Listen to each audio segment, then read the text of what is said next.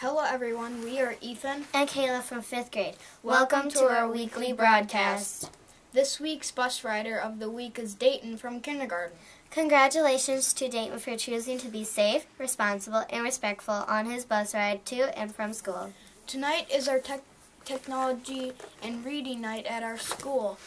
It starts at 4:30 and there will be centers as well as reading activities.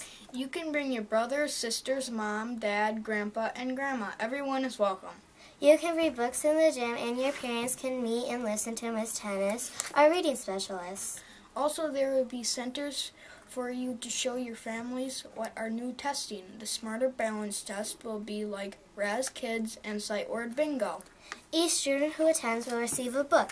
This is a great way to show your family what we are working on here at school. We hope you can all join us. Also, for April, our PBIS reward is playing games in our classroom. Our goal is 3,000 tickets, and even though we fell short last month, we can make it this time around. So far, we have 500 tickets.